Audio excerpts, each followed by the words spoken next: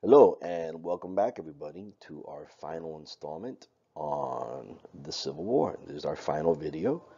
We are in the final stretch. It's late 1864, going into 1865, and we're going to shift our focus from the Western Theater to the Eastern Theater.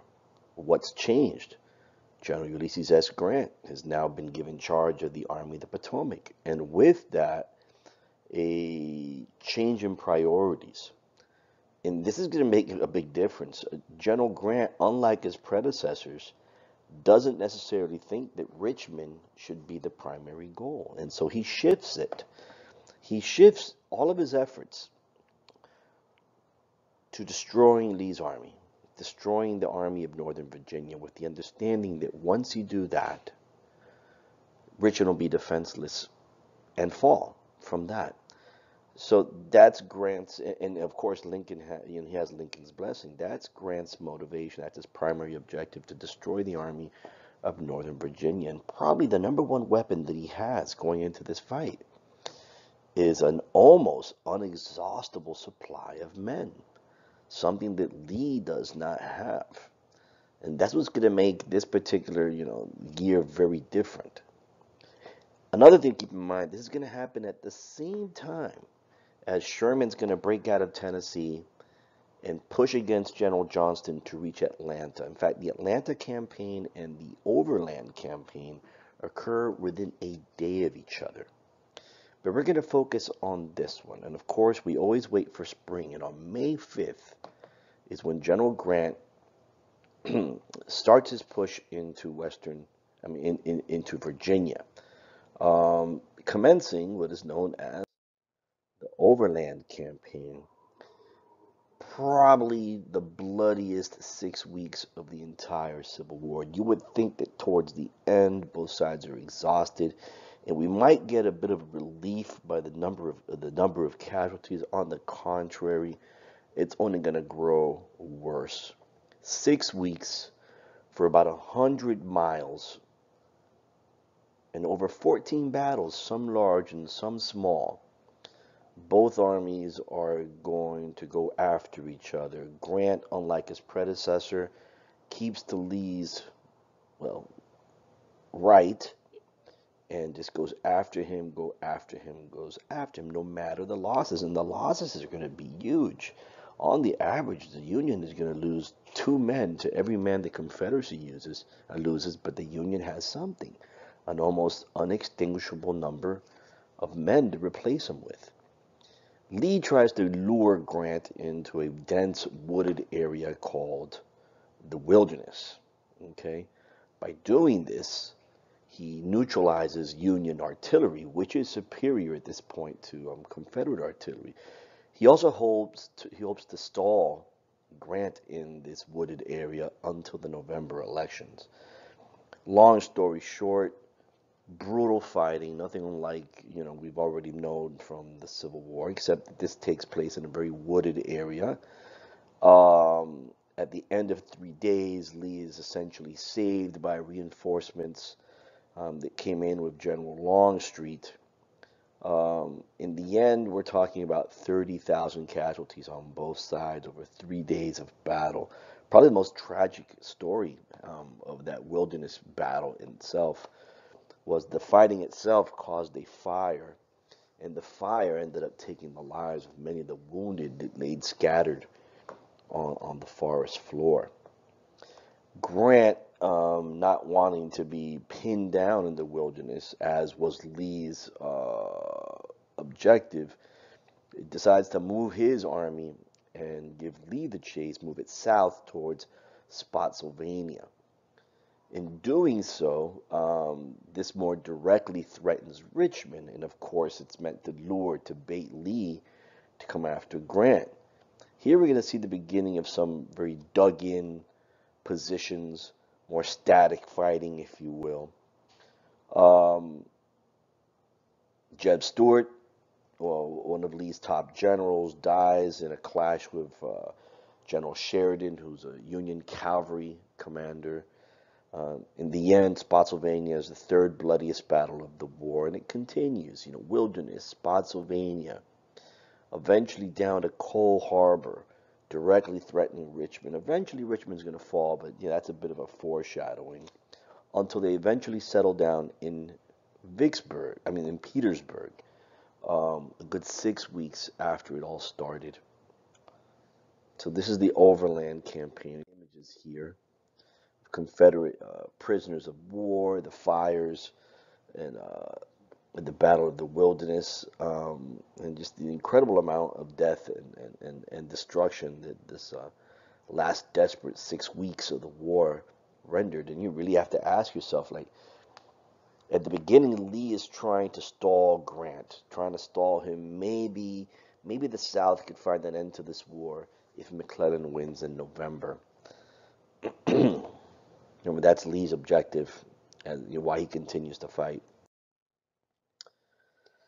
At the end of those 6 weeks, Lee decides to settle into Petersburg.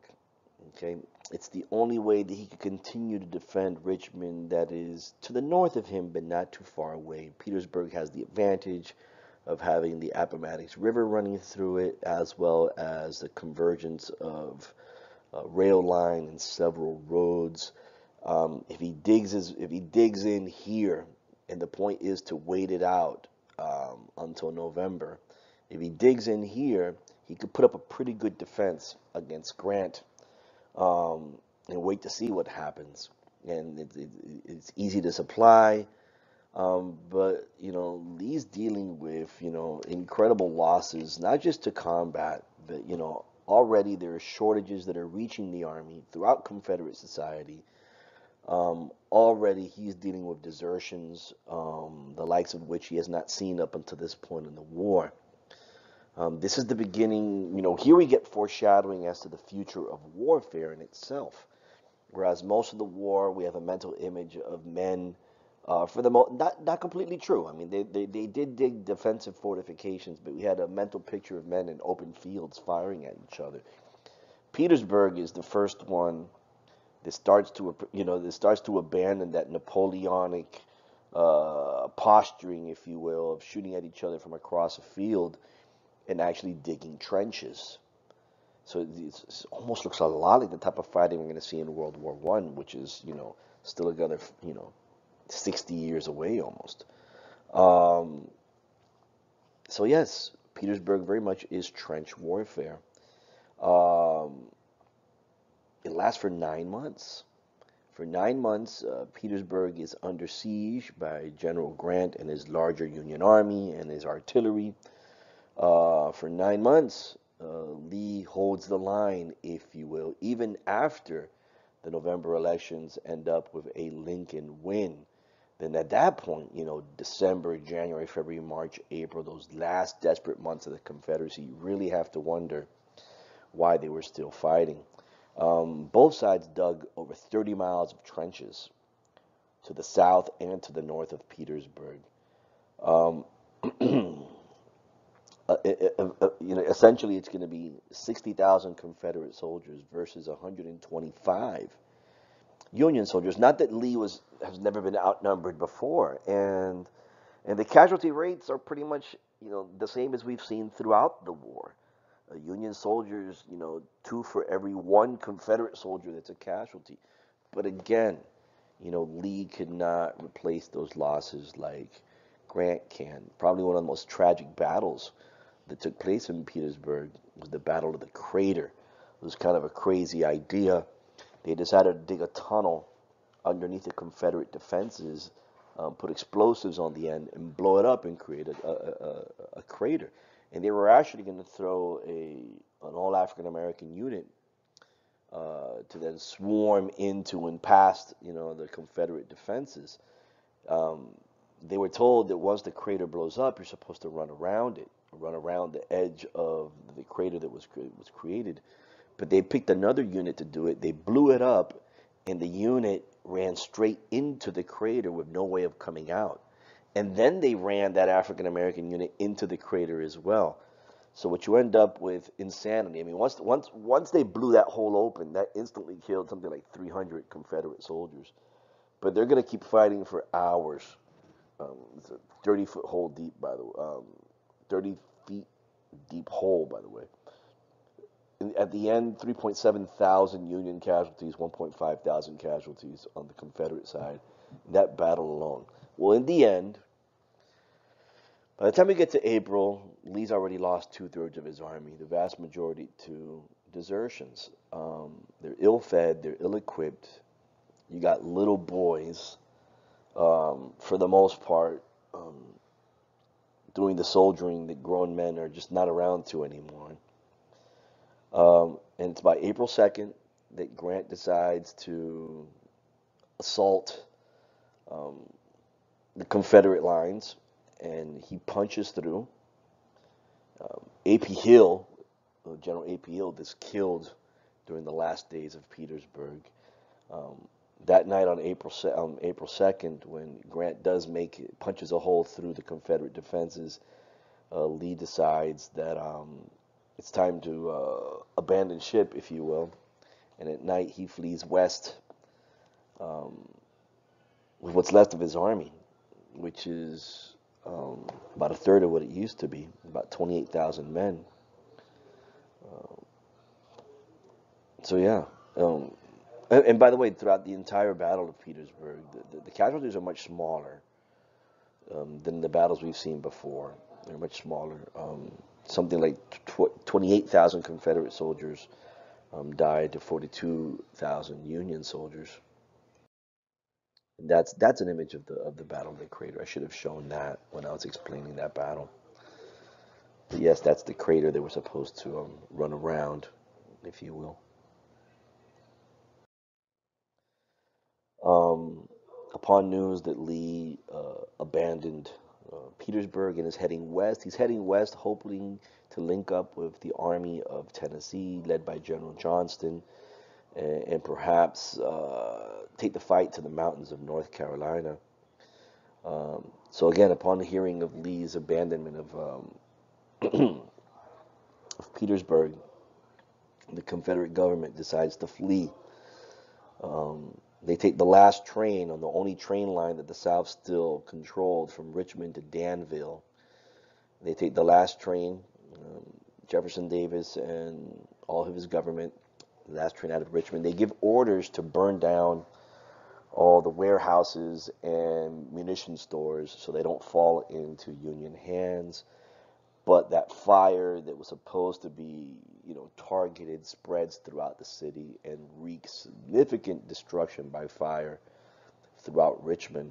There you see the Confederate flag on fire, which is pretty much the only appropriate way to display a Confederate flag.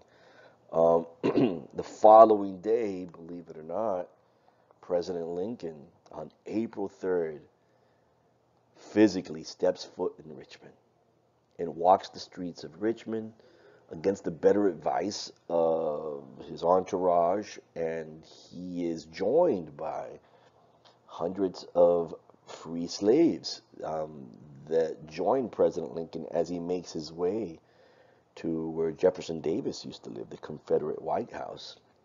So that's an interesting story in itself. So Richmond falls, it's abandoned, there's a fire, Lincoln visits the following days, and Jefferson Davis is on the run.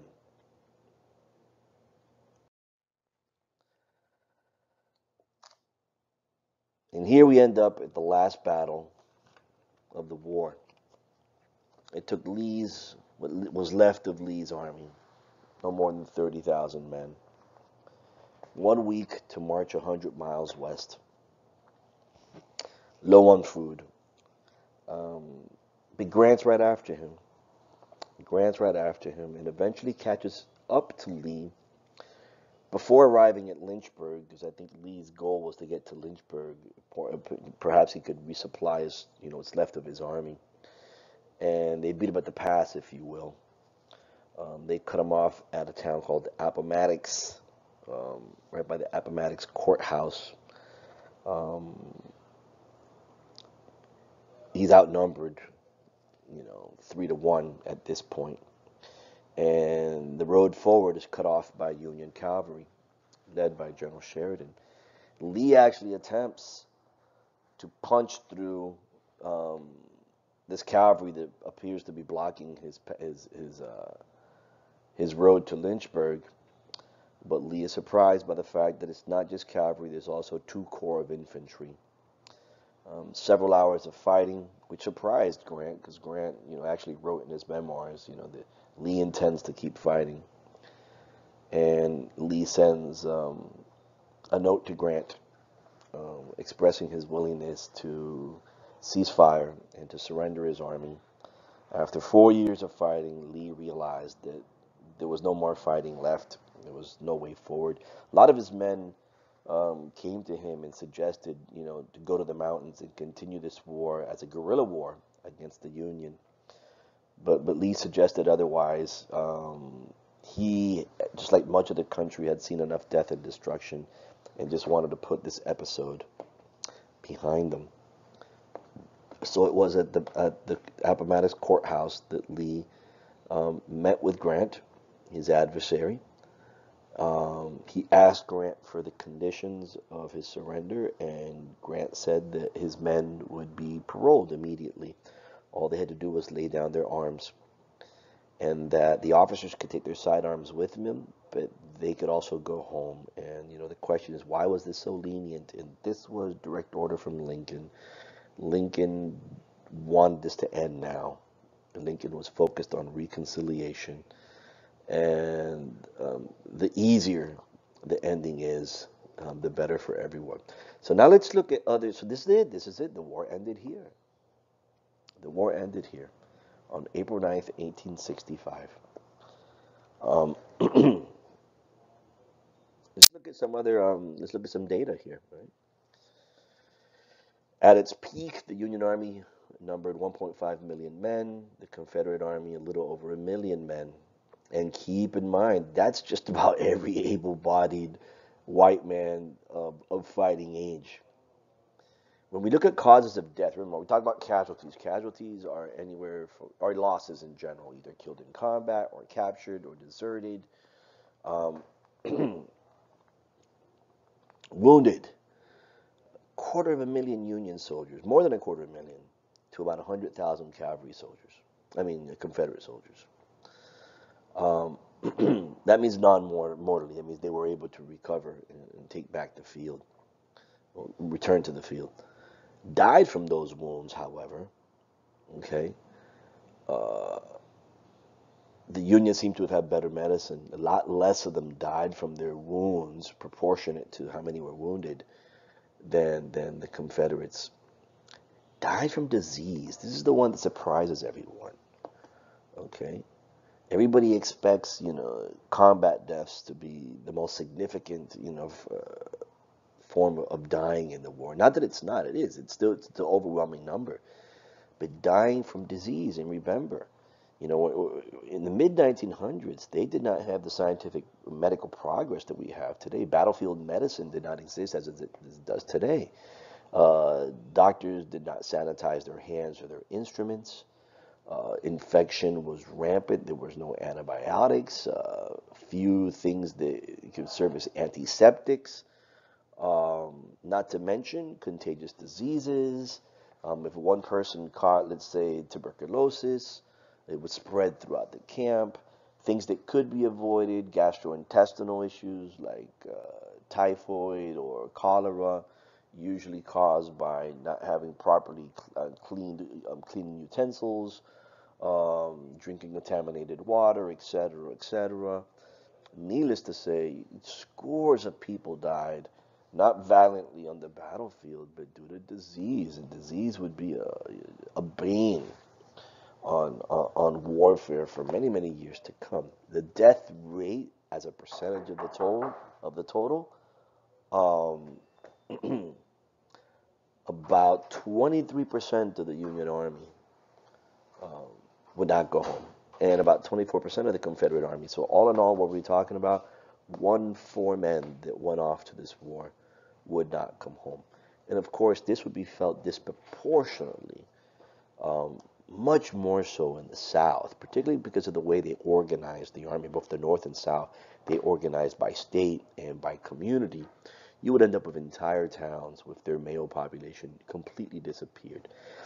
As far as total deaths, we've said this before, You could add up every conflict the United States has been involved in, add up the total number of casualties, and it still doesn't match the Civil War. And that's a conservative number, 600,000. The more recent studies claim up to 800,000 because they've been able to identify bodies that scientists did not allow to identify before. Let's talk about prisoners of war, because that was also a casualty as well. So many, many hundreds of thousands were captured throughout the course of the war on both sides. And in most cases, they were returned in exchanges. Um, but actual prisoners of war, when the exchange system broke down, both sides held enemy soldiers in detainment, in confinement until who knows when the war was going to end. And probably the worst places to be held as a prisoner of war was in the Confederacy, particularly towards those final months or final years, which the Confederacy had all kinds of shortages. You imagine the ones last in line to get anything are going to be the prisons. And the worst of these prisons was Andersonville prison. It was in Georgia, which every sort of, what we would call human rights abuse was committed against Union soldiers there. And the officers were kept at Libby Prison in Richmond, Virginia. Of course, overcrowded, disease-ridden, as you can see in those images down there, underfed. So this is one of the most, infamous chapters of this war. 195,000 Union prisoners of war kept in southern prison camps, which were basically just open pens, whereas 215,000 Confederate prisoners of war kept in prison camps in the north. Just fun facts, remember it's the mid-19th century, so news takes a while to carry. Even though the war ended on April 9th, they didn't get the memo as far away as, I believe, Texas, New Mexico. The final battle of the war was the Battle of Palmito Ranch. That was fought on May 13th, 1865. Private John J. Williams was the last casualty of the Civil War. He was shot and died on May 13th. The last Confederate general to surrender was a Cherokee himself, kind of a funny name, Brigadier General Stantonwait, who did not himself give up and turn in his arms until June 23rd, 1865. And he was all the way in the West, in the most remote western reaches of the Confederacy. Let's explore some other chapters of the Civil War. Juneteenth, it's a big deal. On June 19th, 1865, Texas being the last state for the Union Army to march into and occupy, June 19th, 1865, Union General Gordon Granger, Major General Gordon Granger, issued his military order in Galveston, Texas, freeing slaves. General Orders Number 3, the people of Texas are informed that in accordance with a proclamation from the Executive of the United States, and he's talking about the Emancipation Proclamation, all slaves are free. So the slaves of Texas were the last ones to be freed under the Emancipation Proclamation, but that took all the way until June 19th, 1865, and that's why June 19th is now celebrated and observed as the day that slavery came to an end in this country, as in there was no longer any slavery.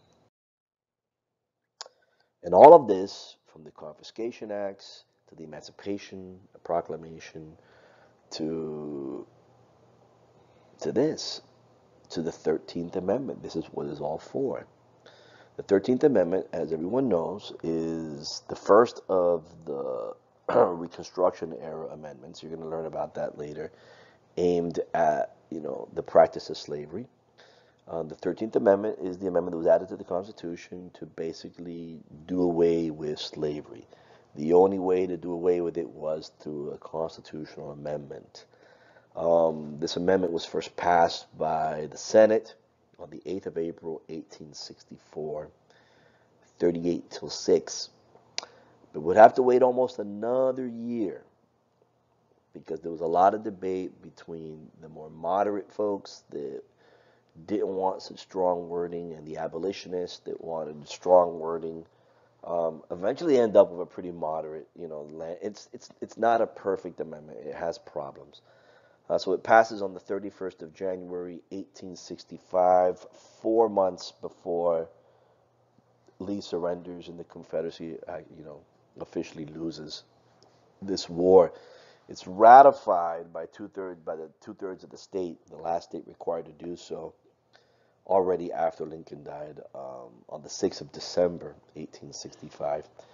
And the wording, the language of it is rather short and succinct, but it has problems.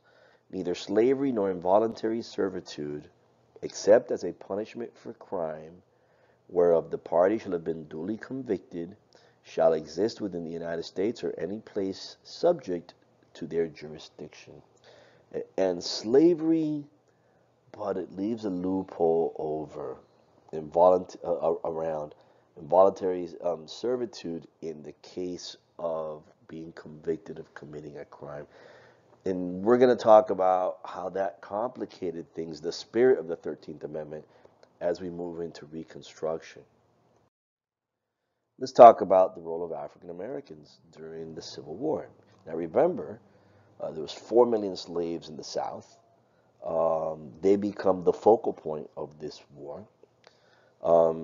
During the war, and precisely after the Emancipation Proclamation, Abraham issues this proclamation to encourage African Americans to run away from the South. It's a war measure meant to hurt the Confederacy.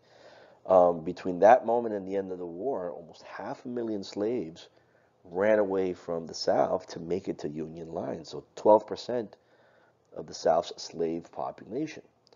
Almost immediately, you had ex-slaves signing the Emancipation Proclamation. One of the things it does is it allows for the enlistment of African American soldiers, and almost immediately you already have this.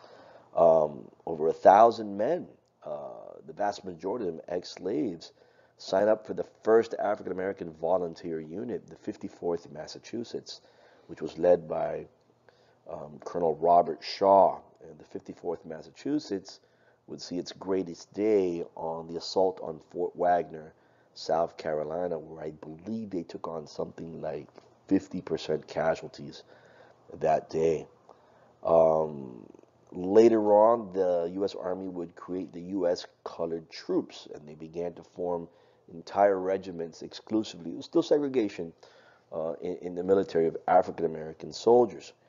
In the end, by war's end, 179,000 African Americans served during the Civil War, making up something like 10% of the Army. Over 100,000 of this 179,000 were former slaves that made it to the Union lines and decided to put on the Union uniform and fight for the liberation of their friends and family back south. Very different war for them. African American soldiers in total lost 38,000 in casualties, and they suffered a much higher death rate than white soldiers, a 20% death rate.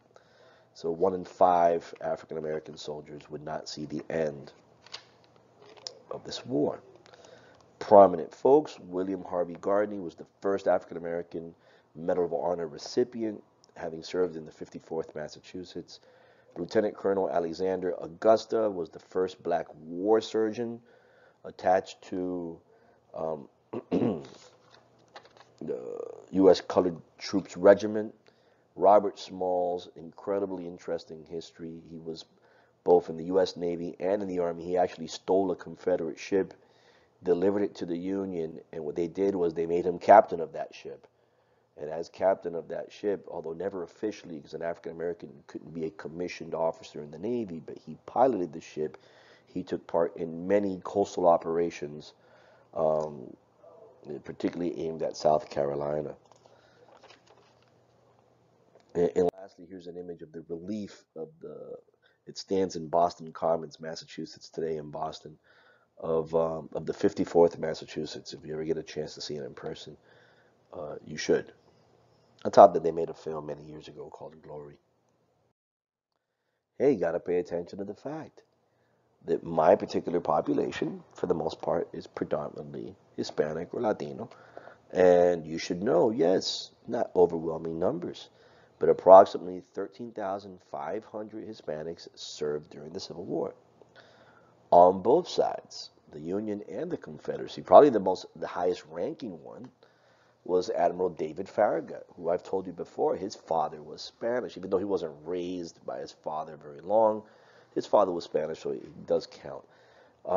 Given that this is Miami, I want to bring attention to two very interesting individuals, the Fernandez Cavada brothers, Adolfo and Federico, who themselves had quite a history during the Civil War. Let's start with Federico. Both they were born in Cuba, but they were raised in Pennsylvania. Federico ended up rising to lieutenant colonel. He was a very talented artist, if you will, and so he was basically a sketch artist from a balloon. He would raise these balloons to take. He would. So that was basically what he did. He was captured at Gettysburg. He spent about a year at the Libby prison in Richmond. After the war, he was made U.S. consul to Cuba by the United States government. In 1868, when Cuba's first attempt at independence, the 10 Years' War, begins, he basically resigns from his diplomatic position and he joins the rebellion against the Spanish government. Eventually, by 1870, with the rank of general. In 1870, being named the commander of all Cuban forces in Cuba. Unfortunately, he was captured and executed by the Spanish at the age of 39 in 1871. Despite pleas by General Meade and General Grant to the Spanish government for clemency. His brother Adolfo was a captain in Philadelphia's 23rd Pennsylvania Infantry Regiment. He fought at Fredericksburg and Gettysburg, where he was wounded when the 10 Years' War began. He went to Cuba and joined his brother. He fought in several battles against the Spanish there. He actually took the city of Camagüey away from the Spanish. 5 months after his brother was executed by the Spanish, he himself would also die in battle. And just like there were great examples of Cubans that fought on the right side of history, you also had Cubans that fought on the wrong side of history. For example, Colonel Ambrosio Jose Gonzalez. He chose to side with the Confederacy.